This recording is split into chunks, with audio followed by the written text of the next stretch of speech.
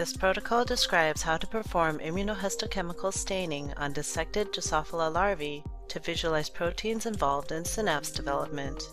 A 1.7 ml tube is used throughout the procedure for primary and secondary antibody incubation, as well as for the wash steps. Larvae are then transferred on a processing slide where they are trimmed with an X-Acto knife. For viewing, specimens are moved to a drop of anti-fading reagent on a mounting slide. A cover slip is finally sealed to the slide with nail polish.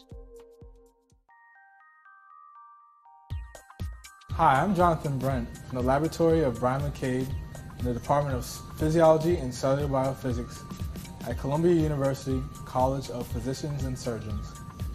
We use this procedure to study the genetic regulation of synapse formation at the neuromuscular junction in developing animals.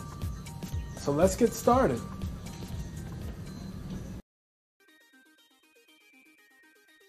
Before performing immunohistochemistry on the Drosophila Larval NMJ, first properly dissect the larvae. To learn this procedure, watch the accompanying video article entitled Drosophila Larval NMJ Dissection.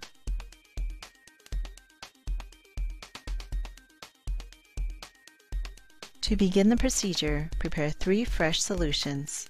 First, make PBT solution by adding detergent to freshly made PBS.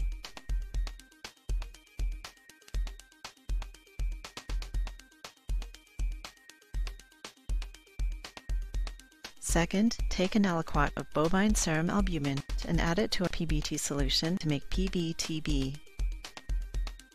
Third, take an aliquot normal goat serum and add it to PBTB solution to make